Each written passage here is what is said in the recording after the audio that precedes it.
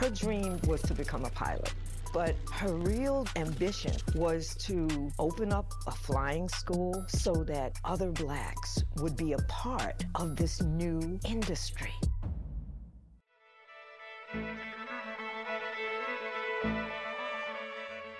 You just heard an excerpt from Aviator, Bessie Coleman. It's the first episode in the series Unladylike 2020. And this is Artworks, the weekly podcast produced at the National Endowment for the Arts. I'm Josephine Reed. In these uncertain times, as you hunker down in your home, let me suggest Unladylike 2020. It's an innovative multimedia series launched in honor of the 100th anniversary of women's suffrage. It consists of 26 8 to 10 minute short films that each look at a little-known woman from the turn of the 20th century who's left a legacy that we all benefit from today. Combining archival footage with animation, dynamic artwork, and first-class narration by actors like Juliana Margolis and Lorraine Toussaint, Unladylike 2020 puts the biographies of women like aviator Bessie Coleman, politician Jeanette Rankin, and actor Anna May Wong into their historical and social context, while bringing them into the present day with interviews with contemporary women who followed in their footsteps. The episodes of Unladylike 2020 are dropped every Wednesday. It began on March 4th, and it runs through August 26th. And PBS's American Masters will focus on 6 of the episodes in an hour-long broadcast in July. Unladylike 2020 isn't just about women. It's largely made by women, who are leading in every facet of the creative team. It's the brainchild of the award-winning documentary filmmaker Charlotte Mangin, who's the creator, director, and producer of the project. Here's her story of how Unladylike 2020 came to be. So several years ago, I brought my 2 little boys to the Intrepid Museum, which you may know is this amazing aircraft carrier aviation museum in New York. And we happened to be there on a day that a children's book author was doing a book launch of a story called Soar Eleanor, about Eleanor Smith, who I learned that day in the early 1920s was the youngest licensed pilot in the world at age 16. Oh, my God. And yes, and the men at her airfield on Long Island didn't believe that, quote, a girl could fly, and they dared her to fly under a bridge. This was the time when barnstorming, all these crazy aerial stunts, was becoming all the rage. So she flew under all 4 bridges of the East River to really prove herself and went on to become this extraordinary test pilot, broke a number of endurance records. Late in her career, actually worked for NASA on flight simulators.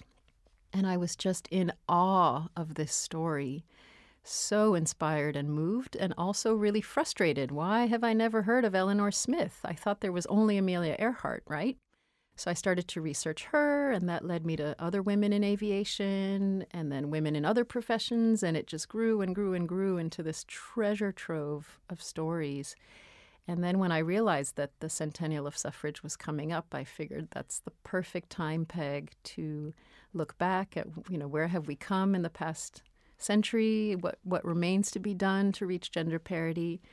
And I put together an academic advisory board, so a group of 8 historians and women and gender studies experts to really help me hone in on who to select, because at that point I had researched probably 250 different stories, and I loved them all. And it was so hard to... That had to have been the hardest part. Yeah.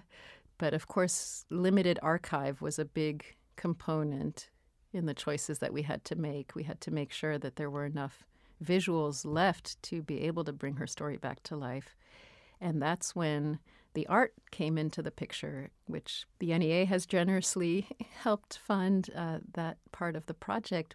Explain the way you use art in the films.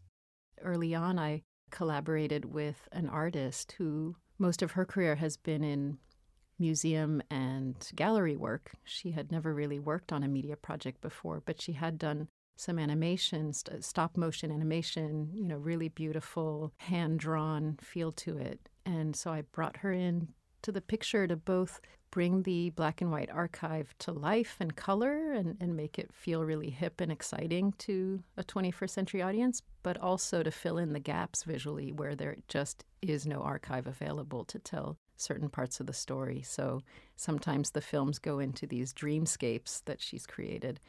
It's beautiful. I've seen 4 of them, and it's really extraordinary the way you combine the archival footage with animation and drawings, and it's very dynamic. Thank you. Yeah, we've also edited it in a very fast-paced way to again, make it feel the history is still alive and relevant today. You talked a little bit about the advisory boards. What were some of the conversations that went into the process of selecting the women you chose to highlight?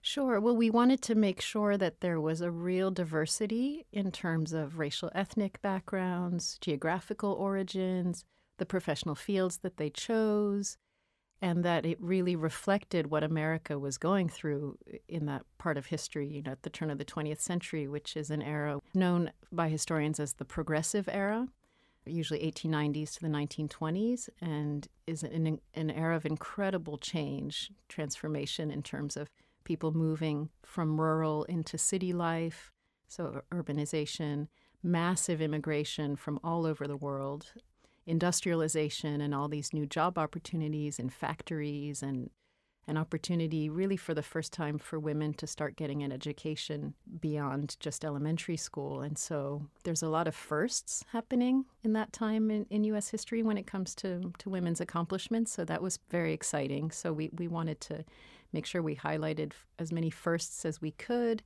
There were quite a few. Yes, there were. And part of what the series demonstrates is there are still firsts and sometimes onlys happening today. So, for instance, with our pilot episode about aviator Bessie Coleman, we interviewed the first and only Black woman to fly the U-2 plane for the U.S. Air Force.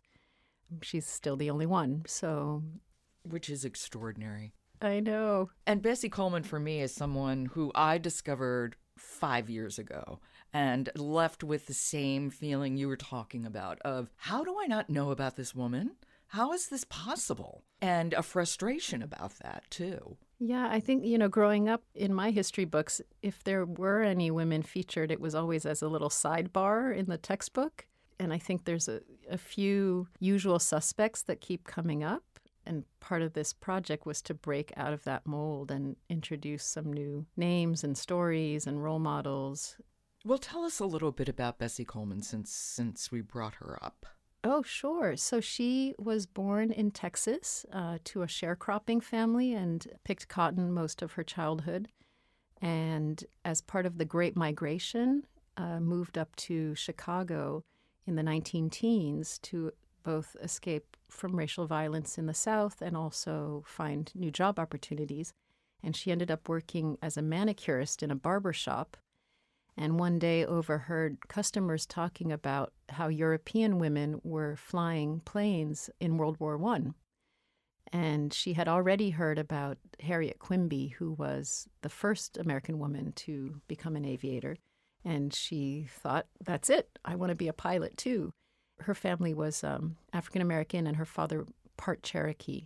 So she was both Native American and African-American. But so being Black and being a woman, she got rejected from every aviation school she applied to in the U.S. And she found sponsorship from the Chicago Defender, which was the largest Black-owned newspaper at the time, and taught herself French through correspondence classes and took a steamship to France, where she trained at the same aviation school that some of those World War I women pilots had trained, and was the first African-American to earn an international pilot's license, and came back to the U.S. and took the country by storm as a barnstormer, these, like I said, these aerial stunts, and was an incredible activist. As she performed around the country, Coleman used her newfound celebrity to take a stand against racism. Bessie Coleman was an activist. She refused to perform in air shows where Blacks were not allowed to use the front entrance. Jim Crow laws were very broad. People couldn't sit together, they couldn't come in together. She wasn't having any of that. Blacks should not have to experience the difficulties I have faced.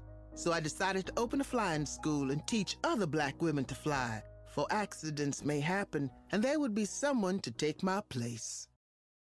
Unfortunately, she passes away at the age of 34, falling out of the open cockpit of her plane.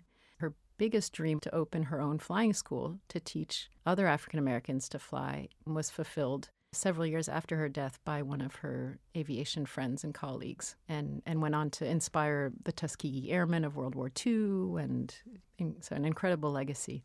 Her story is extraordinary. The fact that she was a manicurist and hears about flying and a woman aviator and just decides this is what I'm going to do and does it. Extraordinary.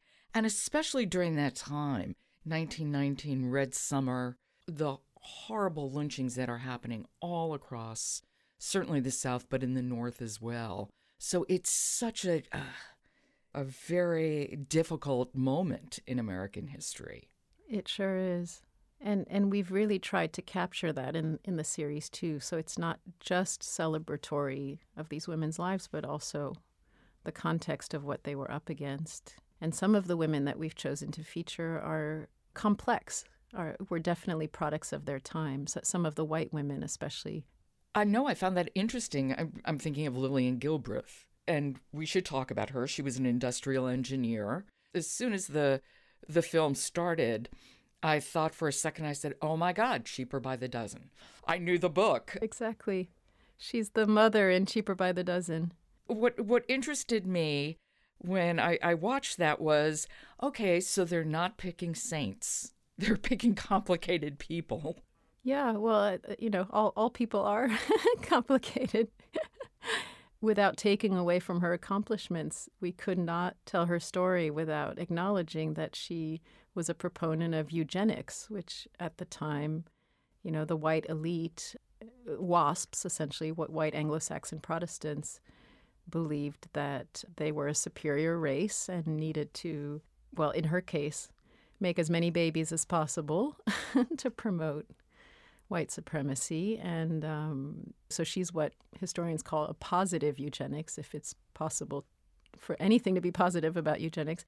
And then on the other extreme, the more negative eugenics were taking active measures to sterilize people or put them away into institutions if they were the wrong stock, the wrong racial stock, or unfit, seen to be unfit in some way.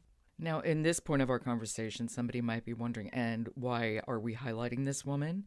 Explain why you did.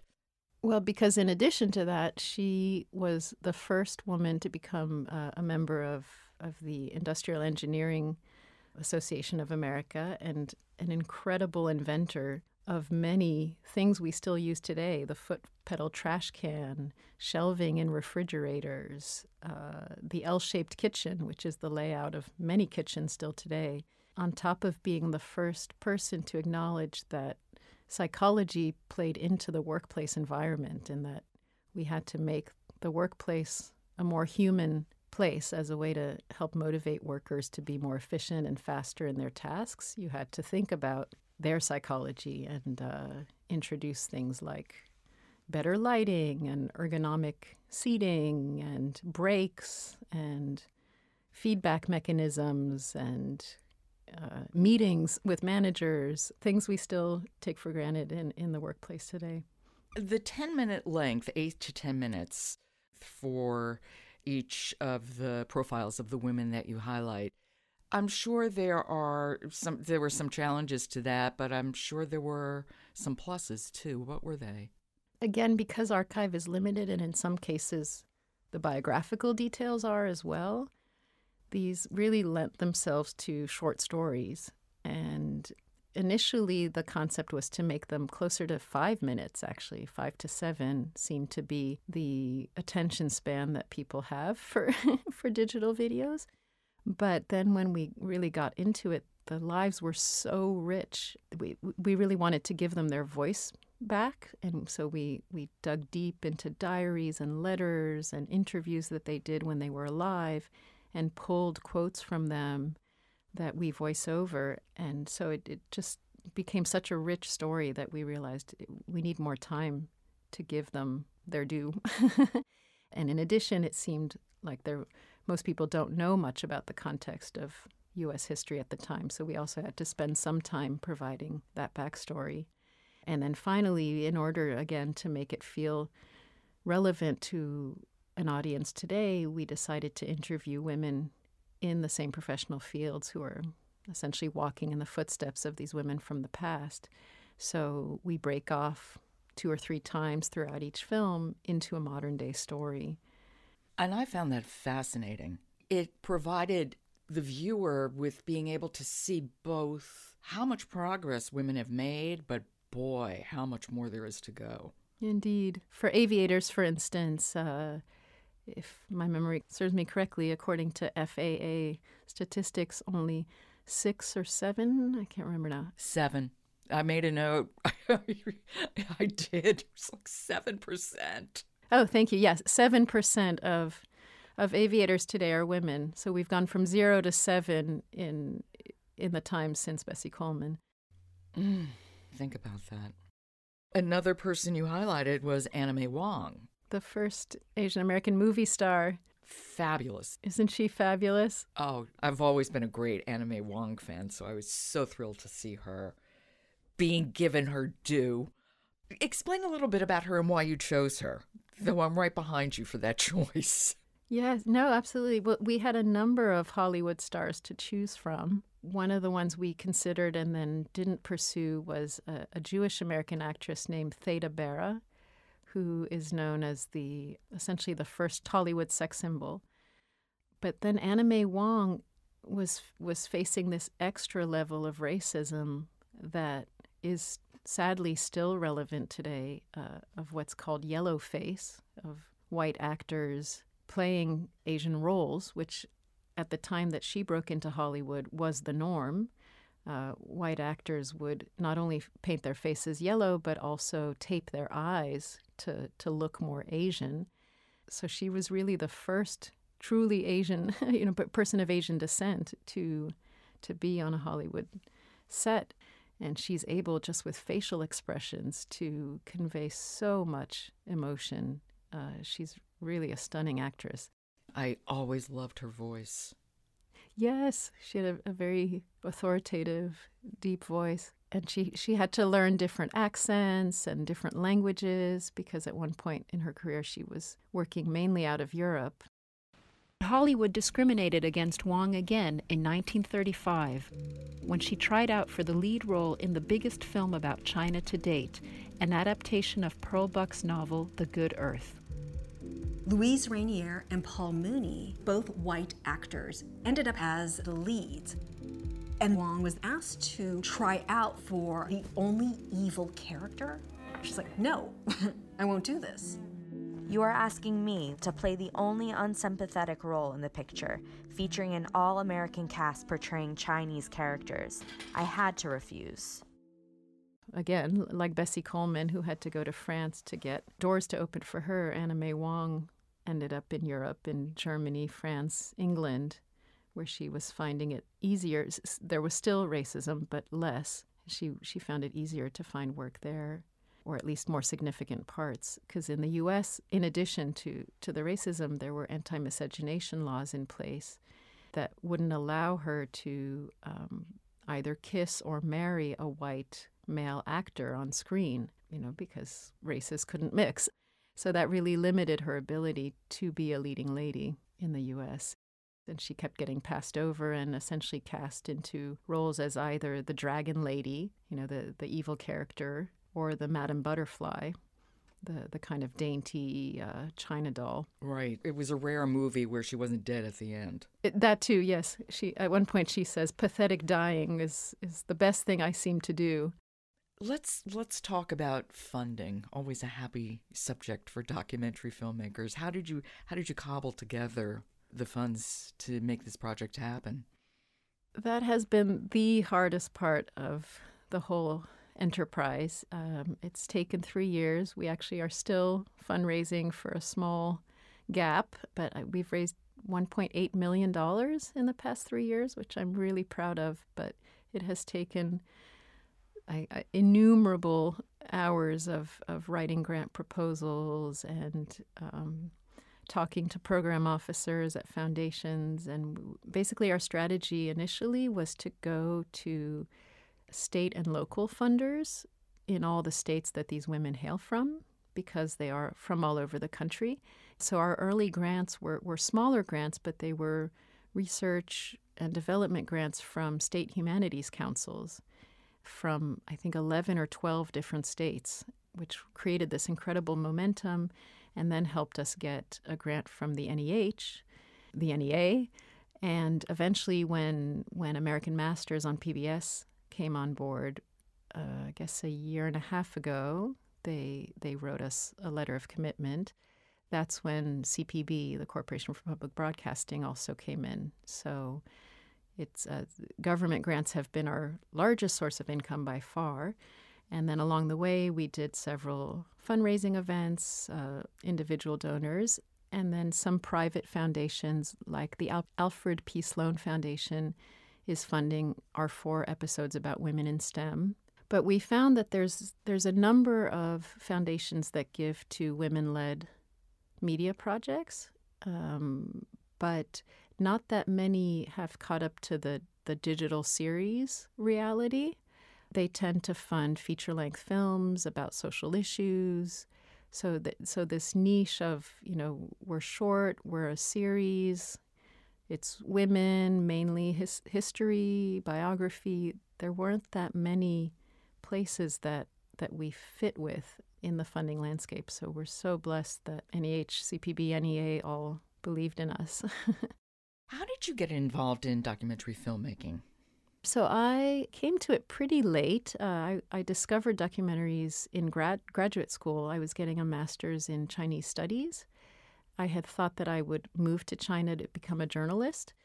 And then in one of my classes, I was shown this series of documentary films about 20th century Chinese history and just completely fell in love with the medium, realizing that it was a form of journalism, but in some ways much more in depth and emotional, having that extra audiovisual element. And so I basically wrote to all of the companies that had made films about China and said, I speak Chinese, I love what you do, I want to come work for you. And one of them happened to have just come back from shooting, I think, 50 hours of interviews in China, and they hired me as a translator to translate these interviews.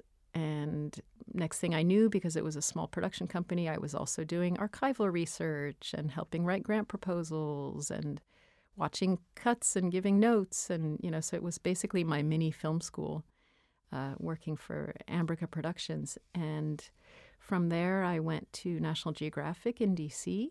and worked on Explorer, which is still, I think, their longest-running cable documentary show, and started as a story development researcher, coming up with new film ideas and vetting ideas that were being pitched by producers both in-house and out-of-house. And from there, an associate producer where I got to be in the field, doing these incredible expeditions in the Himalaya, the Amazon jungle, really just quintessential National Geographic experiences. And then married a New Yorker and moved up to New York and found a job eventually at Channel 13 WNET, which is the PBS station here in New York. The one I grew up on. Is it? Oh. Yeah, it is. I have such fondness for it. Me too. So I was there on staff with a series called Wide Angle. You certainly have had a very robust career. And I wonder if there are themes you find yourself returning to. People, human stories. Yeah, I'm fascinated by humanity and telling human stories and what connects us all.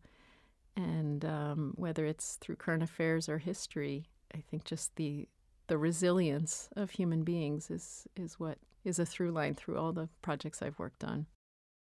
You've been a documentary filmmaker for 20 years, so I'm wondering, how you've seen this business change for women during those 2 decades.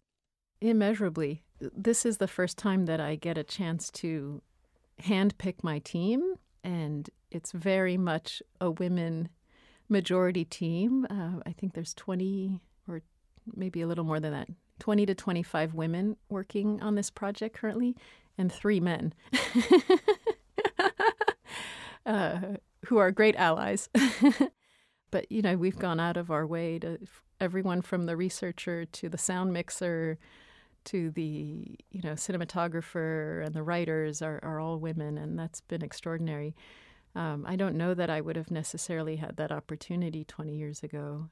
All of the bosses that I've worked for everywhere I've been have been men, but I've also found incredible women mentors along the way, women who are, maybe 15 or so years ahead of me in their careers, who have always taken a chance on me and given me new opportunities to grow. So I think documentary is a place that attracts women storytellers. And by and large, maybe I'm naive or I've been blessed in my opportunities. By and large, I think it's been a very welcoming environment in which to create. You're unveiling these short films a week at a time. Yes, so they're being released every Wednesday on PBS's website, pbs.org/unladylike2020, as well as on the American Masters YouTube page, as well as on our own website, unladylike2020.com, where there's not only these 26 shorts, but also the stories of the 200-plus other women that I researched in the course of creating the project in a sort of searchable database. So you can, depending on what your interests are, you can search for, women in business or women from the South or Asian American women, and then all these different search results will come up. And then PBS is also creating curriculum for middle and high school classrooms that will be up on PBS Learning Media, which is their educational platform. It reaches 1.6 million educators around the country. So I'm especially excited that a new generation of kids will be studying these women in class. Oh, that's fabulous. Right. Are you still working on the series? Yes, we're delivering them one a week on a rolling basis over the next 6 months. So some of the episodes are almost done. Others we haven't even begun to edit and are still conducting interviews and writing scripts for. So they're in all different phases all at once. And I have to keep juggling all these names and deadlines in my head. It's exhausting, but really fun. Oh, yeah, that cannot be easy. Do you have a sense of what might be coming next for you? Yeah, we're also doing this amazing impact campaign with the series where we've created partnerships with local public television stations, women's halls of fame, public libraries, women's and girls organizations, historical societies, and on and on and on. And so I'm going to be spending really through the end of this year, spending my time traveling the country, bringing these films into local communities and really engaging with audiences in person, which is really exciting. So, and the NEA actually funded part of our impact campaign. So thank you. You're very welcome. We like people to have impact. Yes. It's a great project, Charlotte. And the 4 I saw has made me hungry for more. Oh, I'm so happy to hear that. Thank you. Keep tuning in. I definitely will keep tuning in. And thank you. I appreciate it. Thank you. It really feels like my life's work. It's been such an amazing opportunity, and I feel these women at my back, pushing me to tell their stories and inspiring me every day. Whenever I have a hard day, I think, oh, but she climbed the Himalaya in petticoats. I got this. That's a great way to go forward. Thank you. My pleasure. That was Charlotte Mangin. She's the creator, producer, and director of Unladylike 2020. You can go to unladylike2020.com and see the 3 episodes that have already been posted. And keep tuning in, as Charlotte says. This is a wonderful series, and it's especially resonant in these troubled moments. And if you have kids, take advantage of it. It is terrific family viewing. Small, digestible episodes, colorful and dynamic, that can open the door to thoughtful conversations. You've been listening to Artworks, produced at the National Endowment for the Arts. Subscribe to Artworks wherever you get your podcasts, and then leave us a rating on Apple, because as you know, it helps people to find us. For the National Endowment for the Arts, I'm Josephine Reed. Be safe, be kind, and thank you for listening.